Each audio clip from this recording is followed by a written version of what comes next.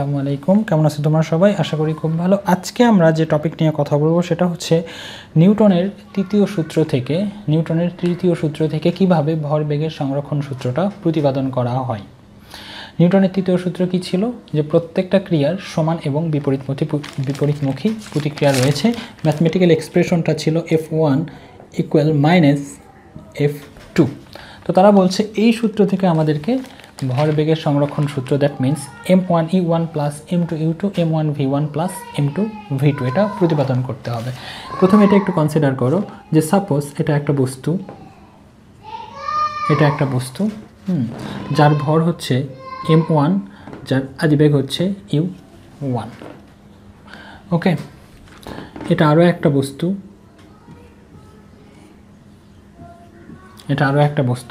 যার ভর হচ্ছে m2, রাইট, এবং যার বেগ হচ্ছে u2। দুইটা বস্তু তারা তাদের নির্দিষ্ট ভর এবং নির্দিষ্ট বেগ নিয়ে চলছে। যদি কন্ডিশনটা এমন হয় যে u1 > u2, অর্থাৎ এই বস্তুর বেগ বেশি এবং এই বস্তুর বেগ কম, এবং তারা যদি একই সরলরেখা বরাবর চলে, তাহলে এই বস্তু ওটাকে গিয়ে আঘাত করবে। দেখো, এটা কিন্তু নতুন নয়, আমি এটা আলোচনা করেছি মূল বইয়ের টপিকে, কিন্তু অনুধাবনমূলক আমি আবার আলাদা করে আলোচনা করছি তোমাদের জন্য, তোমাদের সুবিধার্থে। তো যখন এই বস্তু বেগ বেশি হবে তখন এই বস্তু ওকে গিয়ে একটা ধাক্কা দেবে, সেই ধাক্কাকে বললাম আমরা F1। আর সাথে সাথে এই বস্তু কিন্তু নিউটনের তৃতীয় সূত্র অনুসারে ওই m1 ভরের বস্তুকে পেছনের দিকে একটা ধাক্কা দেবে, সুতরাং এটাকে বললাম আমরা F2। এখন বিপরীতমুখী সেটা বোঝানোর জন্য আমরা মাইনাস। দেখো, আমি যেমনটি প্রত্যেকটা ভিডিওতে বা মাঝে মাঝে বলে থাকি আসলে, যে ম্যাথমেটিক্স হচ্ছে একটা ল্যাঙ্গুয়েজের কাজকে কমিউনিকেট করা, কথা বলা, কোনো কিছু বোঝানো। তো সে কীভাবে বুঝাবে? যে F1 এই দিকে বল প্রয়োগ করলো, F2 এই দিকে বল প্রয়োগ করলো, এই বস্তুতে উল্টা দিকে বল প্রয়োগ করলো, এটা বুঝাবে কীভাবে? সে মাইনাস দিয়ে বুঝাবে। তো এই জায়গা থেকে আমরা আসলে কী লিখতে পারি? F1 m1 a1, very simple, right. আর এখান থেকে কী লিখতে পারি? m2 a2। এই তো, আর তো কিছু না। এখন m1 এখান থেকে কী লেখা যেতে পারে? v1 - e1 by t1। এটা কারণ a = v - u/t, এটা তো আমরা জানি, a = v - u/t, রাইট। আচ্ছা, এখন কথা হচ্ছে যে এই রকম লেখার কারণটা কি? দেখো, এই বস্তু যখন এটাকে ধাক্কা দেবে, ধাক্কার পরে যে তারা একই বেগে চলবে এমনটা তো বলা যায় না। এমনও হলো যে এই বস্তু যখন এটাকে ধাক্কা দিল, অর্থাৎ m1 ভরের বস্তু যখন m2 ভরের বস্তুকে ধাক্কা দিল, ধাক্কা দেওয়ার পরে আবার তারা চলতে শুরু করলো। কত বেগে চলবে? আগের বেগেই চলবে নাকি বেগ চেঞ্জ হতে পারে? হ্যাঁ, চেঞ্জ হতেই পারে। সেই বেগটা আমরা কি ধরলাম? v1। অর্থাৎ ধাক্কার পরে প্রথম বস্তুর শেষ বেগ v1, আবার ধাক্কার পরে দ্বিতীয় বস্তুর শেষ বেগ ধরলাম আমরা v2। এটাকে ধরলাম v1, এটাকে ধরলাম v2, রাইট। তাহলে এই সূত্রটা কীভাবে আসবে? Minus m2 v2 minus u2 divided by t2। এরকম হয়তো আমরা লিখলাম, এটা লিখলাম t1, এটা লিখলাম t2।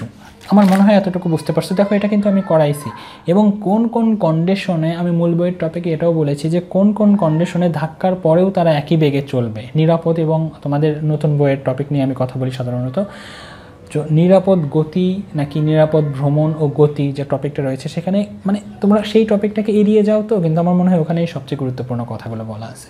তো মূল বইয়ের টপিকটা দেখে এসো, যারা মূল বইয়ের টপিক দেখেছো তাদের এটা খুব সহজ। ওকে, তো মূল বইয়ের টপিক আগে দেখে আসলে ভালো হবে। তো আপাতত এতটুকু বোঝা গেছে আমার যতটুকু মনে হয়। এখন এই যে t1 আর t2 লিখছি, এটা কোন সময়? এটা হচ্ছে ধাক্কাজনিত সময়। অর্থাৎ এই প্রথম এই m1 ভরের বস্তু m2 ভরের বস্তুকে ধাক্কা দেবে, সেটা হচ্ছে t1। আর যতক্ষণ যাবৎ m2 ভরের বস্তু m1 ভরের বস্তুকে ধাক্কা দেবে সেটা হচ্ছে t2। এখন একটু ভালো করে চিন্তা করো যে এইটা যদি এটাকে ধাক্কা দেয়, ভালো করে দেখো, এ যতক্ষণ যাবৎ একে ধাক্কা দিচ্ছে, এও কিন্তু ততক্ষণ যাবৎ একেই ধাক্কা দিচ্ছে। তার মানে t1 আর t2 নয়, বরং দুইটাই t1। উভয় পক্ষে আমরা t1 নিয়ে এটা কিন্তু কেটে দিতে পারি। এটা নিশ্চয়ই তোমাদের বোঝার কোনো সমস্যা হওয়ার কথা নয়। এখন এই জায়গা থেকে আমরা কি লিখতে পারি? m1, এটা এরকম থাকবে, রাইট।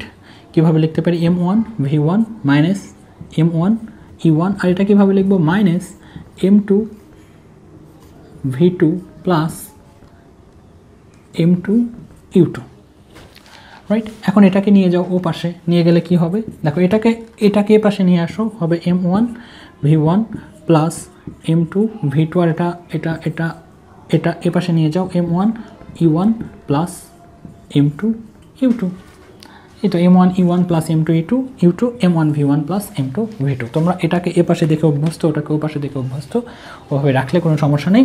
এখন যদি তোমরা এভাবে লেখো m1e1 plus m2u2 m1v1 plus m2v2, এই তো এটা হচ্ছে আমাদের ভরবেগের সংরক্ষণশীল সূত্র, আর এটা হচ্ছে আমাদের নিউটনের তৃতীয় সূত্র।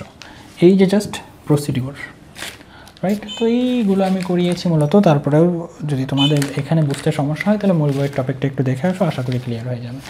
ভালো থেকো তোমরা সবাই, দেখা হবে পরবর্তী কোনো ভিডিওতে। আসসালামু আলাইকুম।